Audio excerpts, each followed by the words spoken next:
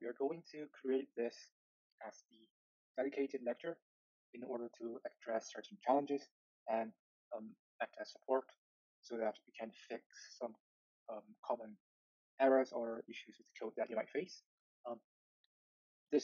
We're only going to do it for like non-trivial problems. If you have minor problems with like warnings and things like that, we're not going to go and look at or address these problems on a case-by-case basis, right?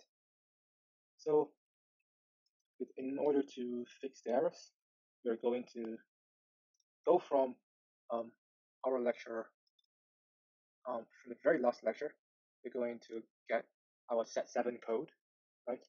So let's open that up and let's import that into our file, so we can just drag and drop set7. So copy the folder. Let's move this out. So this was our very last. So this is our set7 code. Let's just open a new terminal, right? And let's take a look at what happens when we use. Let's first take a look at different YFinance versions, right? So let's look at Python 3.8-m freeze. So these are the current YFinance versions that we are using inside Python 3.8. We're using this, and Python 3 is running 3.11.14. So inside here, if we do Python 3-m freeze, we're going to get a different version of Python. So we had no problem running the code on this. However, when we go to say, when we run this, we're going to get a problem. Let me just demonstrate to you. We're going to run Python 3 main.py, and unfortunately, we're going to get these errors, right? So this was not a problem. So let's delete this thread. Let's delete that process and let's shut down the terminal, and we will see that we have these problems in the previous Python 3.11 version. Okay, if we run it in Python 3.8, then I believe we did not get any problem, right? We managed to just go through every code and every ticker. So let's just terminate this for a moment.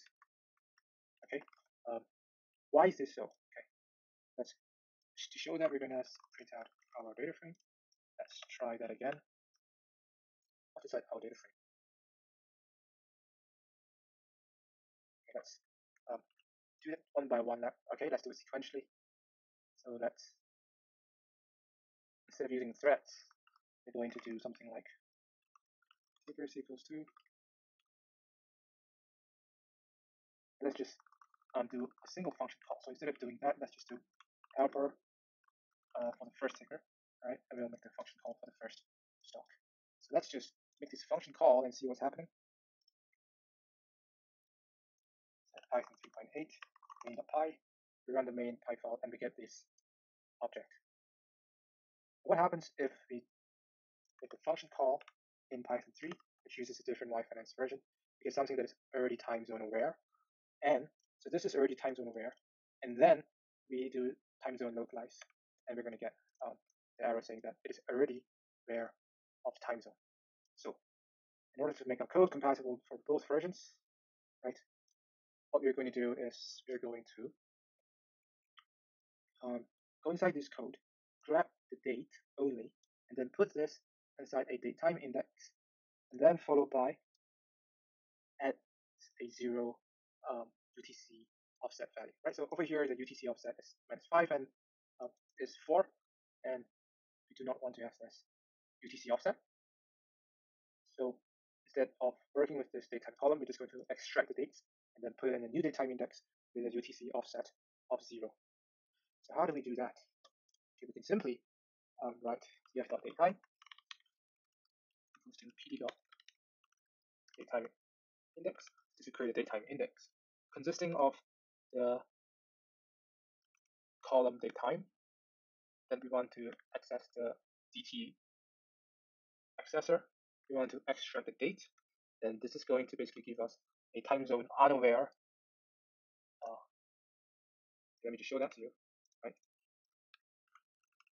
remember, we're getting a time zone over index, and if we put it, if you just extract the date and put it inside the datetime index, we're going to get something that is, of course, time zone unaware. And this doesn't even have a time zone or a time associated with it because the units, the finance units, is in days instead of the 24-hour cycle. And then we're going to say time zone localize to UTC. So this will give it the time zone awareness, which and set the UTC offset to 0. So this is the same as if you did it in Python 3.8 with the other Yahoo Finance version. So this will give us the correct behavior in both Python 3.8 as well as Python 3.9 with the Python 3.11 with the other Yahoo Finance version.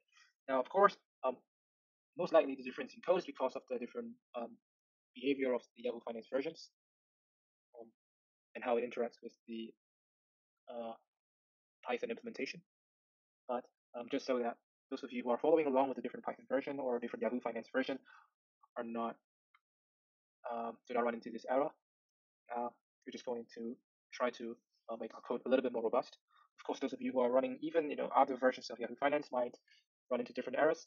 We advise that you look into what the differences in the variables are. Maybe the problem is with datetime compatibility and things like that. So we advise you to go and fix those errors proactively. And if you find a problem, you can always email me. Okay, so I'll stop the lecture here and upload this as set 8.